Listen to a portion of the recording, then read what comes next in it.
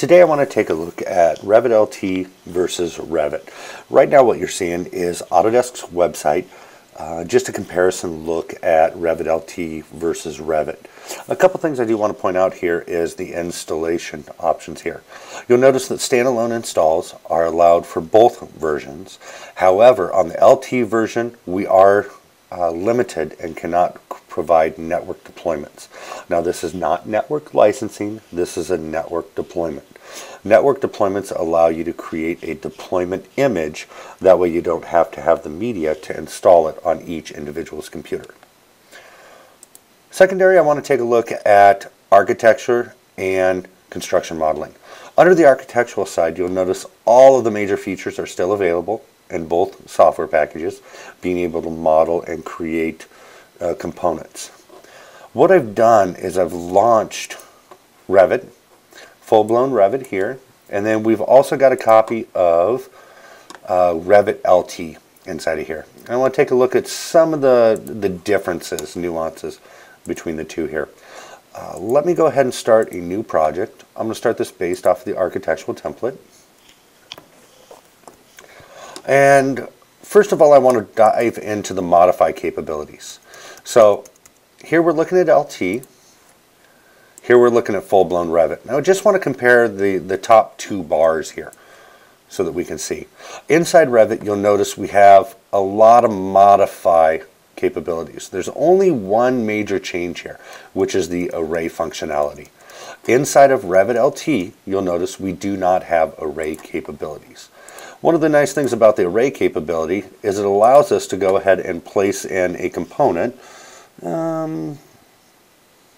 Let's go ahead and just place, what the heck, we'll go ahead and do this trailer, construction trailer here. So if I select that object, I have the ability to array it, either linear or radial array. I can either do second or last position. I'm going to do second position, and I'm going to go ahead and place 4 of those in. Make an array inside of here. I can come back at any point, any time, modify the distance between them by just either nudging or moving them, or I can go in and adjust the number. Now since I did second placement, it's just going to grow longer. If I did last placement, it would automatically divide it out. This feature is not available inside of the LT version. A couple of other things that are not available inside here are parts versus assemblies. And this becomes really important in the construction modeling aspect. In construction modeling, we really want to break down and take a look at as much as possible. So I'm going to go ahead and place a wall in here.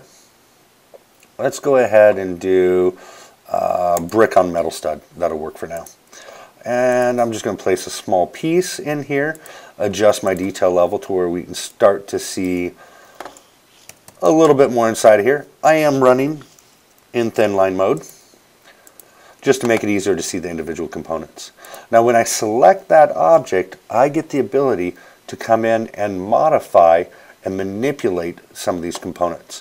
Under the Create tab, you'll notice we do have Create Parts. Right now when I hover over top of it and select it, it's treated as one object. With the Create Parts functionality, I can then start to break each individual component down and start to join them and clean them up how I want to. Whether dividing parts, merging parts, or I can completely exclude a part out of it if I want to. Inside of Revit LT, however,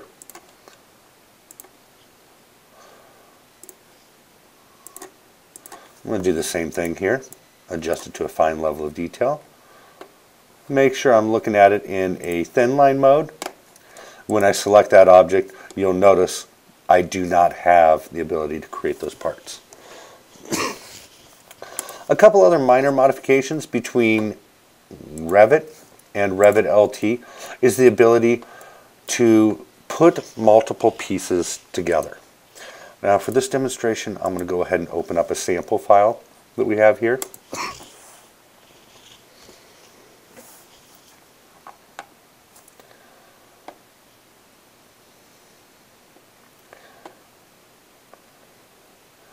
And in the sample file, I'm going to take a look at a floor plan. Let's just do a furniture plan. Now, a lot of the times, if we have a standard setup here, say we're going to reuse this configuration multiple times in a building, a lot of people will want to go ahead and select things and create a group. For the AutoCAD users out there, this is kind of like creating a block, creating a representation. Well, in some cases, it's a feature, and we're going to want to really detail these features out. In that case, you'll want to create an assembly. Assemblies are not available inside of LT. I'm just going to call this Furniture 1 assembly. Now when I take a look at that assembly, I can either edit it by adding additional components or removing components, or I can create multiple views of it. I'm going to create a couple of views here. And what that's going to give us is a dedicated view just to that component. That way I can detail it out. Makes it a little bit easier than creating a group. Creating an assembly, we can actually individually assign this assembly a separate part number or code instead of codes for each individual component of it.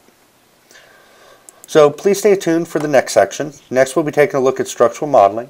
Future topics will be MEP, advanced modeling components, analytical, documentation, collaboration. We'll be diving through all of these capabilities inside here.